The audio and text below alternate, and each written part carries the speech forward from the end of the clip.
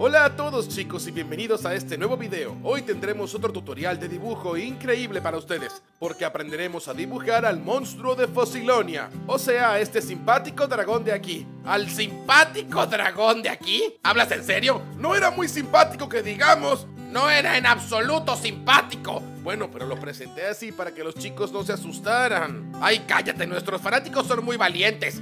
¡Cierto! Los que se asustaron fuimos nosotros con esa cosa horrible. Exacto. Bueno, espera, Arex, eso no fue cierto. ¡Claro que es cierto! Cada vez que lo recuerdo me da ganas de hacer popó. Bueno, quizás tú te asustaste, pero yo no le tuve miedo. No, créeme, estabas muy asustado. Yo no le temo a nada. ¡Oh, cierto! Perdón, olvidé que tú eres Vastatore, el tiranosaurio más temerario de todo el universo. Exactamente, yo no le temo a nada. ¡Ayuda! ¡El monstruo volvió!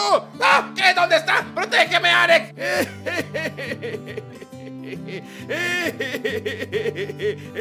Yo no le temo a nada. Nada puede asustarme. ¿Qué? Pero aquí no hay nadie. Sí, solo era una broma. ¿Acaso eres estúpido? ¡Me asustaste! ¿Entonces sí te asustaste? Yo no me asusté. ¡Cállate, idiota! Sí, cállate. Vamos, camarógrafo. Empieza a dibujar al monstruo de Fossilonia. ¿Realmente va a hacerlo? Sí, va a dibujarlo para nosotros. Muy bien chicos, entonces la imagen del monstruo de Fossilonia pueden encontrarla en nuestro tercer libro y pueden elegir la imagen que más les guste. Tenemos esta que es el monstruo acechando y con la boca cerrada todavía, y tenemos esta que es el monstruo peleando con la boca abierta, bastante molesto, además a punto de pelear, y aquí lo tenemos frente a Arex, muy serio y un poco fastidiado.